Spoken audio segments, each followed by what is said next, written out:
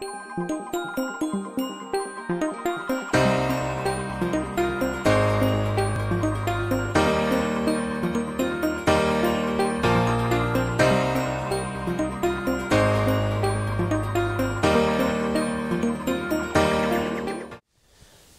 far, we've gone over dopamine and serotonin, which are chemicals that can assist you to become more productive and a happier person all around.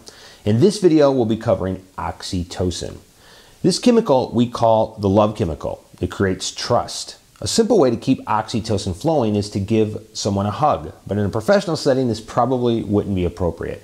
But in your personal life, hug your significant other and your children to raise this chemical, which has also been shown to improve the immune system and reduce cardiovascular stress. What can we do in the office setting? What you can do is you can shake hands, pat them on the shoulder, well, job done, or even fist bump. Giving a small gift even raises oxytocin. A simple birthday or anniversary gift, or bringing in candy for the group.